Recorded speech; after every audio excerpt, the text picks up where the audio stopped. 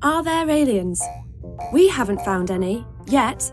So why not, and could they be out there? To find alien life, we have to look away from the Earth. Astronomers have discovered many planets that orbit the twinkling stars you can see in the sky. Do any of these planets harbour life? We think liquid water and oxygen are key drivers for the continuing development of life on a planet. There isn't a fast recipe for life, as far as we know. The first cells on Earth developed a whopping 1 billion years after our solar system formed. It took another 200 million years before cyanobacteria developed, giving Earth a burst of oxygen that was initially catastrophic. The rising oxygen levels dramatically reduced the amount of methane gas in the atmosphere, leading to a big freeze. Despite this, over the next billion years, complex life flourished. Life can be found in the most extreme places here on Earth, from microbes surviving deep beneath ocean floors to tiny water bears that could survive the intense radiation and vacuum of space. So in theory, life could exist on some of the other inhospitable worlds out there. But how would we detect its presence? Imagine that there are aliens on a planet orbiting a distant star looking for us.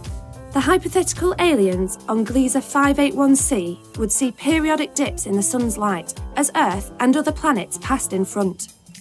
They would see that 3 planets, Venus, Earth and Mars, fall into what we humans call the Goldilocks zone, a region around a star where liquid water could exist. To find out if one of these planets has life, the Gleasians need to study their atmospheres. They would look for the fingerprints of different gases in the light from these planets and send a spacecraft out to investigate us. However, if their technology is similar to ours, their probe would take over 400,000 years to reach us. They could also send us a strong radio signal, hoping that someone would reply, once the signal arrives at Earth, 20 years later. On the cosmic calendar, where 1 year is 13.8 billion years, the age of the universe, modern humans have only been around for 8 seconds.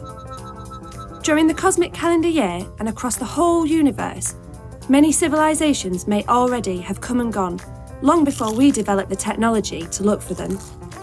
Although imagining aliens to be sophisticated and intelligent, like us, is exciting, we have yet to find simple life, like extraterrestrial microbes, and we may have a better chance of finding alien life in our own cosmic backyard. Some of the many moons around Jupiter and Saturn are composed of ice sheets covering vast amounts of liquid water underneath. Perhaps a future mission can explore the subsurface oceans of these moons, and who knows what bizarre and beautiful alien life they may discover there.